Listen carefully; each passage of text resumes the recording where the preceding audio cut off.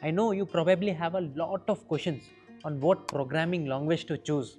Python, C, Java, there are a lot of options in online. How much time it will take? How do I even get started with the programming? What skills to learn in computer science? Because when I was starting my programming journey, I was also having the same doubts in my brain. So to clear all of your doubts, in this video, I will be sharing the entire roadmap of how you can get started with a computer science with a programming language and finally achieve your dreams of getting a highest package in computer science. So instead of me sharing the entire roadmap, I have our students favorite Dhruv sir, who is the batch success manager at Scalar School of Technology, and I believe he is the best person to give you the roadmap. But why? Because he have been with the students since the beginning of the college and mentor the students for ICPC, that is the Olympics of Coding, and he himself secured top rank in many coding competitions and been to ICPC regionals twice in his college time. And also he is among the top 20 coders in LeetCode all over India. So who else could be the best person to give you the roadmap? So quickly shift our camera towards Dhruv sir and let's know the entire roadmap. Hello sir. Hi, sir. There is a lot of request from our viewers regarding how to start programming language, what programming language to choose. So if I just rewind back my journey of programming, in the initial phase, I also had a lot of options. There are a lot of programming languages. What are these programming languages? So, with which programming language we should start? So, this is the question that everyone will get. So, why not we start with this only?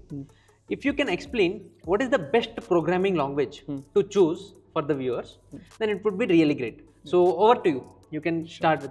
Sure. So before starting your journey, please make sure your motivation is very clear. Like why you even want to learn programming. Like it happens with a lot of us that we buy a lot of courses but eventually never complete them. In the initial phase, I had the same problem. Like I used to buy courses and after some time I like, this is not interesting, let's give up this. So the reason I found out was that my why was not very clear, why I'm doing this. So first thing that you fix is that why I'm doing this. Just first decide on that. It could be like I want to get the highest placement in my college, I want to do freelancing and earn some money out of it, or I want to build my own startup, so I need to build some websites, or I'm just someone who's just curious and want to see that how apps and websites are built. So if your motivation is clear now we can move to choosing a programming language. Exactly, and that is a really tough part. Yeah. Because as I've already mentioned, I was having a lot of options. So it will be a really tough decision for them also. So someone was saying Java is really helpful for placements. So I started with that, but because lack of some guidance and Java also I felt somewhat difficult in the beginning. I was not able to keep myself consistent and I left Java. Then I switched to C programming language. Then I started watching C in 15 days, C in 15 hours, something like that videos. And later on, when I entered into college, I started with Python programming language. So these were different shifts which were happening during my journey. So I want you to give them exact clarity. Okay, if you do Java, what are the options and which programming language should they start with? So see, totally it depends upon your goal. Like if you want to grab the highest placement in the college, so Java might be hard, but you have to do the hard thing to get that placement, right? Correct. So I would recommend starting with either C++ or Java because it will cover all fundamental concepts that would help you in the longer run. If you are someone who wants to start freelancing, so I would suggest that you can start with JavaScript because using JavaScript you can build mobile apps, desktop apps, web apps and all that using just one programming language. So that would be helpful. If you are someone who wants to explore AI, ML or data science, so I would suggest go for Python. Sir, but where is C programming language? Because I still remember everyone start with the C programming language. But we have not even discussed about it. Yeah. So what is the case about the C programming language, whether a student should start with it or not? So whenever companies are coming in your college, so they have this assumption that you must be knowing C language. And because of that, they give a lot of output based questions in their test, right? But you cannot completely rely on that. The reason behind this is like C will not cover OOPS concepts that are very crucial to become a good software developer. Also, C doesn't have inbuilt data structures that are present in C++ or Java. They make your life a lot easier. If you try to do the same code in C, you have to write a lot of code and you won't get that much amount of time in the coding test. So eventually you will fail that test. So you need to know some either C++ or Java. But yes, you can start with C, but eventually you have to switch to C++ or Java after 2 to 3 months. Or the other option can be you can learn C++ or Java first, and before the placement season you can learn C, and it won't take much time. I think in 2 to 3 days you can easily cover C if you already know C++ or Java. Correct. So by this what I have understood is, okay, for placements C++ or Java. Yeah. But before that, if a student is really beginner, if he is facing difficulties, so he has an option to start with C programming language. So for placements, he can go for C++ or Java. For machine learning, he can go to Python. So for freelancing, he can go to JavaScript. So if he is confident with what domain he want to choose, he can directly skip C and he can directly start with whatever language you have suggested. So now choosing of the programming language is done. What is the next step? So now programming language is decided. Now the actual thing starts here. Now you have to start with the very fundamental concepts, very basic concepts. Like you have to understand that what are flowcharts, how to do a dry run, how to print something, how to take input, learn about variables, operators, decision making, loops, functions, arrays and strings. All these fundamentals will be really helpful and crucial in your journey ahead. I just recalled one thing, that I also did all of these concepts. But whenever I watch some tutorials, see these concepts, I also did decision making. I know what is if, what is else, what is the doing. But whenever a problem is approaching towards me, whenever I solve a problem, then I was unable to think approach for it. So I know most of our viewers also will face the same problem, but they are unable to think of an approach, think of the solution. So what would you suggest for them? Because we are learning concepts, but unable to solve the problems. So as you have started out, you will definitely face difficulties. So when you are solving a problem, don't just directly jump into writing the code. Firstly, what you can do is see what input is given, what output is expected, and what process you can follow to reach the desired result. There is a famous quote like think twice and code once, which helped me a lot in my journey. Like I had this thinking that I have to solve anything and everything without taking any help. But it's okay to take help. Like what strategy I used to follow was give 30 minutes to a problem. Try your best, and if you're not able to make any progress, start looking at the hints. Then after looking at the hints, spend some more time, like about 15 to 20 minutes, and even if you're not able to make any progress, then you can eventually look at the solution. So there is nothing wrong in this. See this as a learning opportunity. One thing that you have to always keep in your mind, that you're not mugging up things and actually understanding how the solution is working. So sir, most of the students, what they face a problem over here is, they start practicing problems, but eventually after 1 week or 1 month, they used to forget them. When they come back again, check the problem. So because of this, a confidence of a student is being decreased. So what is the solution that you would suggest to them?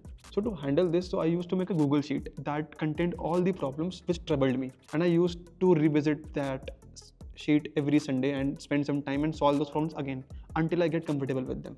Also, going forward, the strategy I used to follow was like take part in as many coding contests as possible, because that helps you keep everything in your mind. Like I'm just 2 baje bhi uthaoge na, and I'll be able to solve most of the things. But yes, you don't have to start this from day one. First, focus on fundamentals. Once your fundamentals are clear, then eventually you can move towards coding contests, start attempting them. Again, it will be difficult, not very easy, but yeah, our goal is big enough, so yes, we have to work hard. Correct. So programming language is done, fundamentals are done, and how we have to approach towards problems is also done, practicing and everything.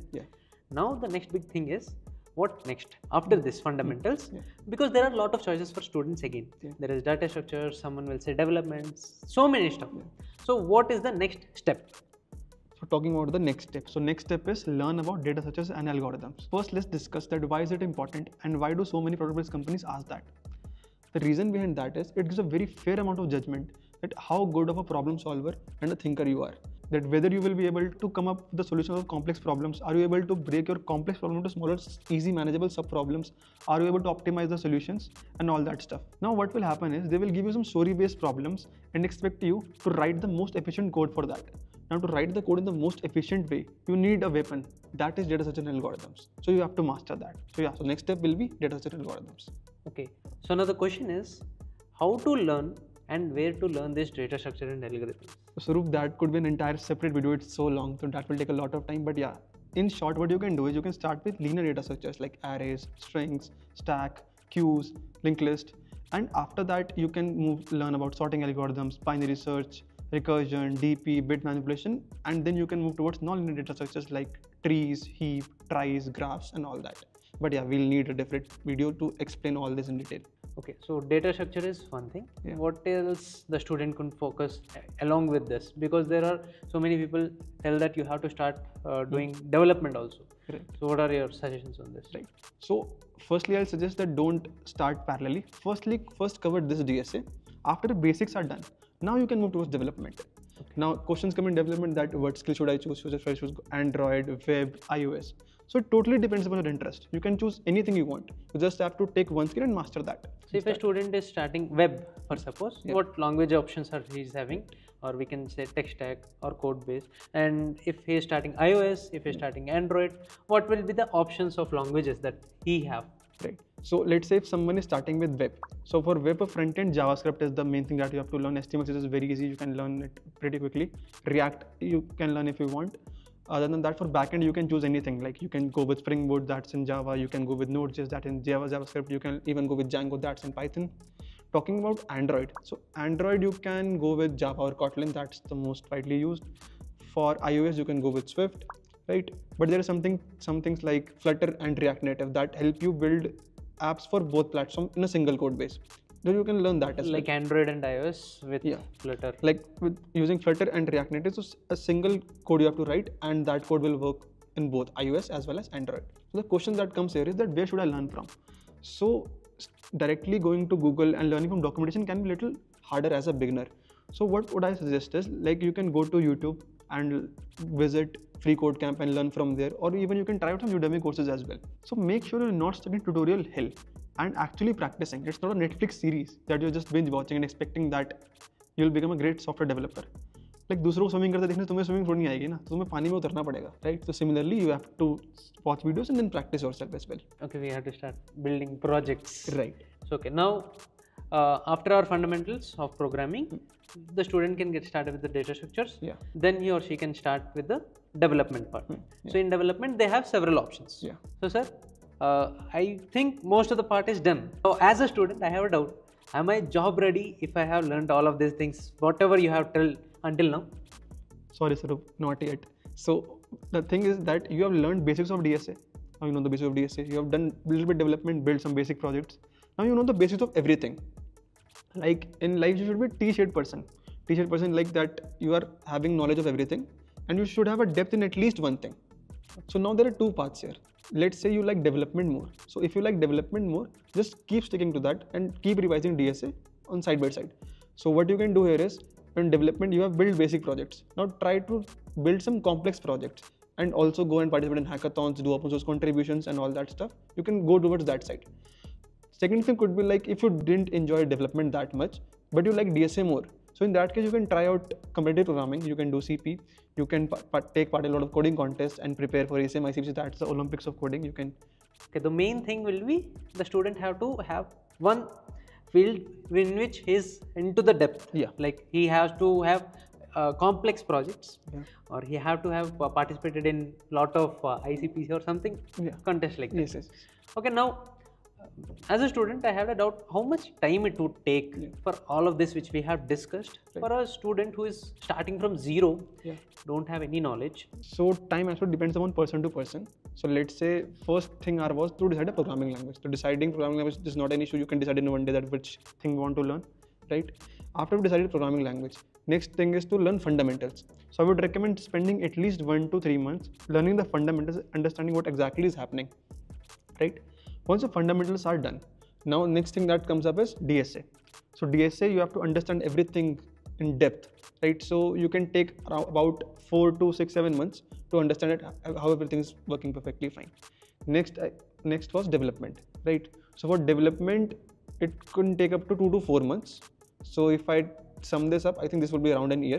Okay, before we look into the do's and don'ts, if you guys need a full video of covering the roadmap of data structures or covering the roadmap of development, then please do comment in the comment section. So sir, now let's see the do's and don'ts, what as a beginner I should do or I should not do.